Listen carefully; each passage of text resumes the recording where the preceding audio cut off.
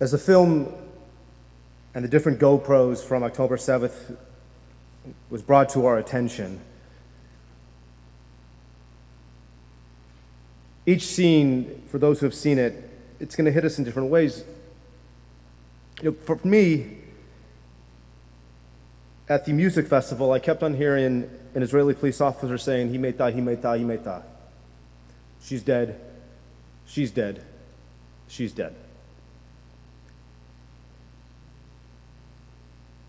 And as we continue to pick up the broken pieces, we keep on learning of unique stories from the victims.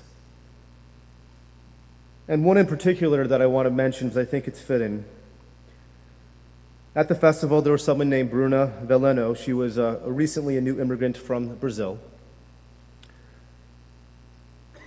She had very few friends and family. It was just her mother and her sister who lived in Israel, but they made Aliyah to start a new life in their indigenous homeland. Her mother didn't know she was kidnapped, but later learned that she was murdered. Her fear was that Bruna, for her funeral, wouldn't have a minyan.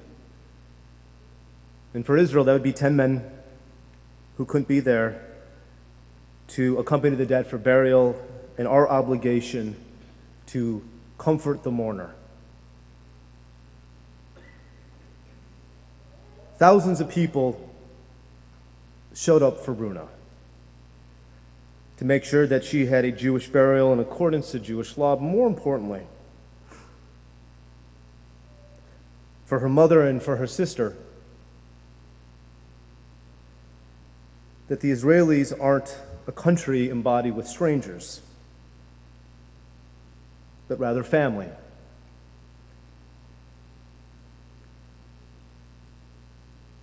Again, I want to say for all of us, we've been processing our reaction to a Judaism after October 7th.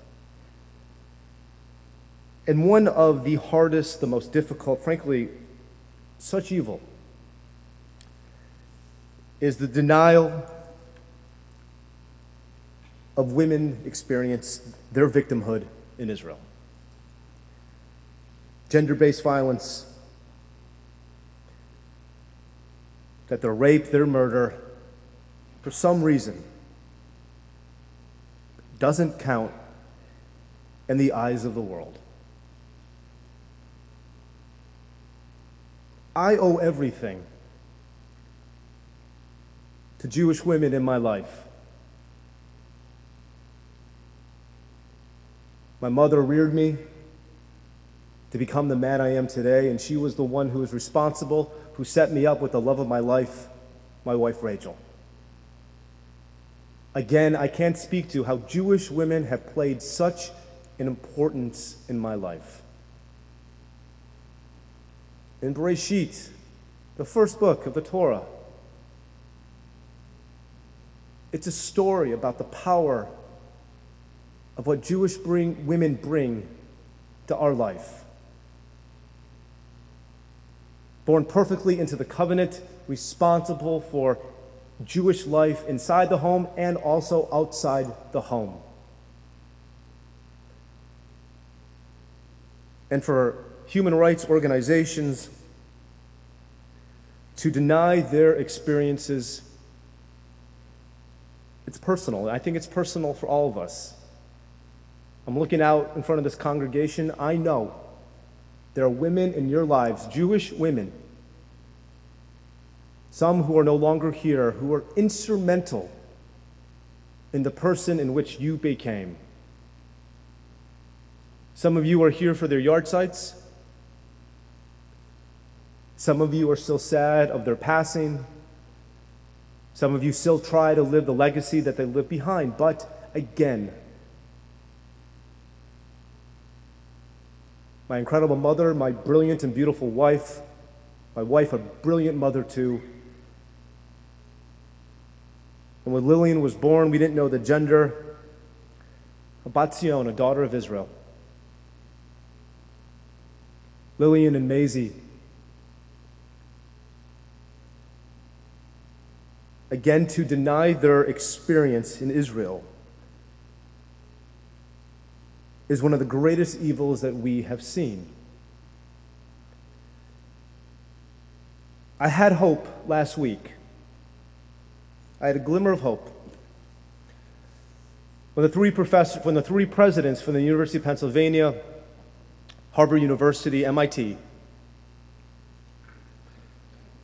I truly thought at this moment that the ivory tower, the institutions that teach us about nuance, perspective, asking questions, institutions that are designed to complement our intellectual curiosities. I wanted these three people to testify in saying what we're seeing on college campuses is unacceptable.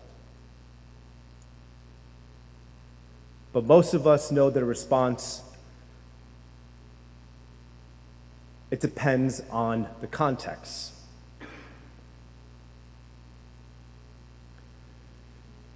And then last Saturday night,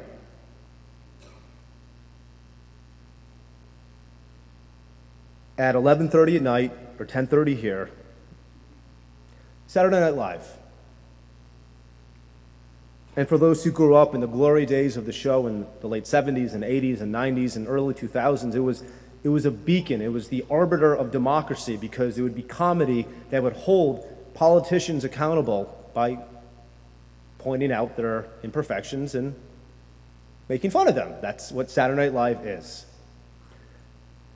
And when the skit came on, I truly thought they were going to make fun of the three presidents. But they didn't. They were making fun of Elise Stefanik, who questioned these three presidents. Elise Stefanik became the joke, not the three presidents. I'm not one for boycotts, and if you want to watch Saturday Night Live, Hazaku Baruch. But again, it speaks to what I consider the mainstreaming of contemporary Jewish hate. For some reason, these presidents in Saturday Night Live, the Jewish people can't be victims anymore. And part of their theory, which is a virus in itself, is that Jews, especially in America, were able to assimilate, taking advantage of the system and becoming successful primarily at the expense of someone else.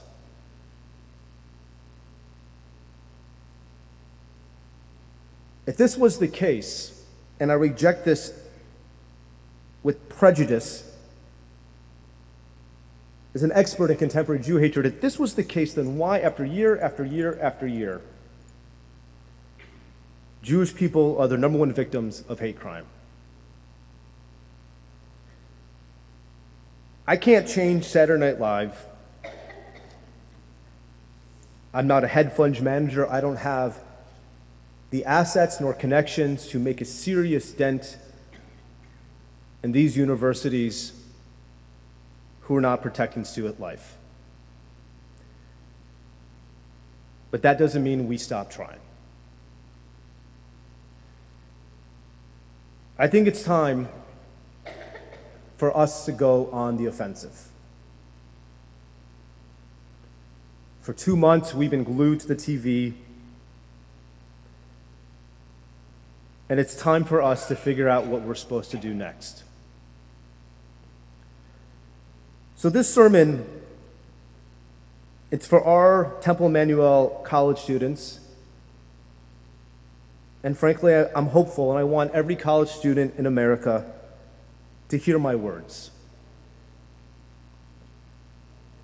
I know that many of you are afraid. And I'm not going to tell you not to be afraid, because I do not want to deny your experience.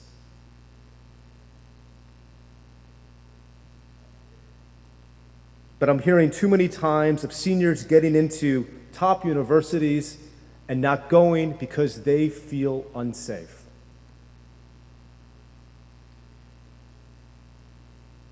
I know it sounds tougher here in the Bima and not in the Ivory Tower or the Quad. But I'm not going to let college or any university have this win. There's absolutely no reason on earth that a Jewish student who studies hard, who makes the grades, engages in a bevy of extracurricular activities in order to excel her college resume to get in the college of choice, and she gets in, but she is greeted with such hate on campus, and therefore this university is deemed unsafe. I'm done with that. So to the college students of America, the Jewish college students, I want to remind you that 2,000 years of Jewish life has been tough. From the destruction of the Second Temple in 70 CE, the failure of Bar-Kokhba's revolt in 135 CE, the Church Fathers, the complete subjugation and marginalization of Jews, us becoming the total other. Life was hard for the Jews, but do you know what we did?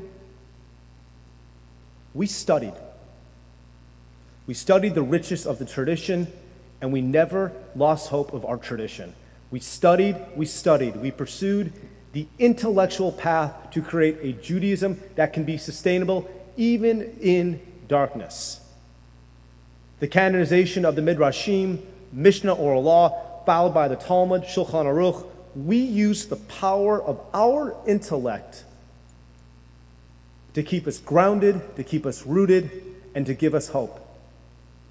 And for those who ever studied ancient Jewish law, it became the foundation of laws that we still uphold in society today. That is our contribution. So the first message to those college students: do not let these presidents, do not let the equity officers, do not let them stop you from fulfilling your mission to study, to learn, to ask questions. The better our college students engage in intellectual curiosity, in logic and reason, the sciences, this is what makes us stronger, because we become smarter. It's a reason in the 1600s, Baruch Spinoza, someone who's excommunicated from Judaism, he believed that all people should have the belief to think freely without fear of coercion, to study new things and not to be threatened by the state. And it was Spinoza, followed by Kant, followed by Moses Mendelssohn and Thomas Jefferson, this idea of an enlightened world that will bring hope. So denying Jewish women's experiences, that's a failure of the Enlightenment.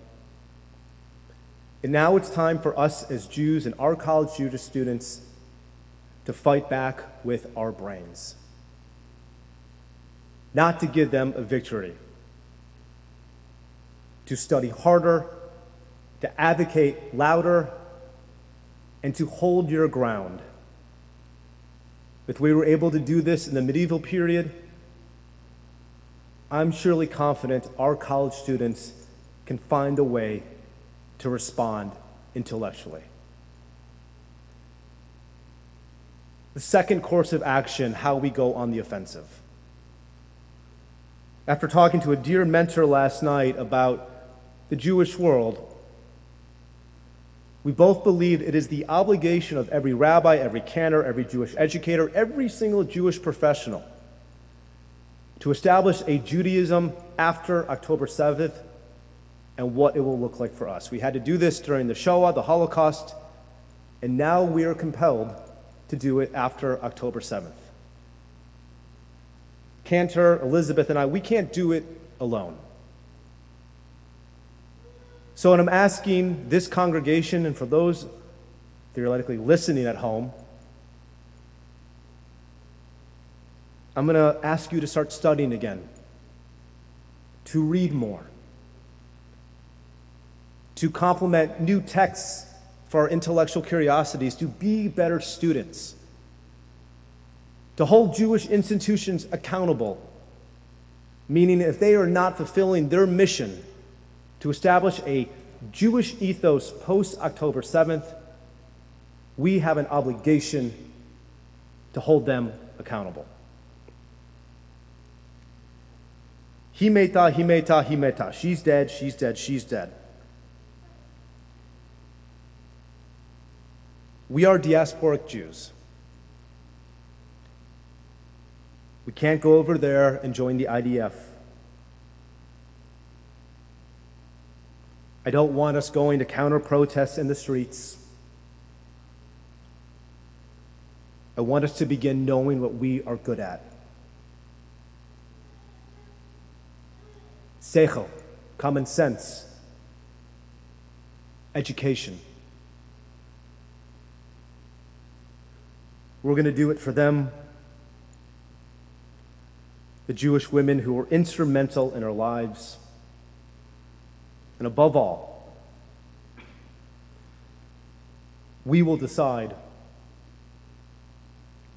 what is real and what is truth, and not what is taken out of context. Shabbat Shalom.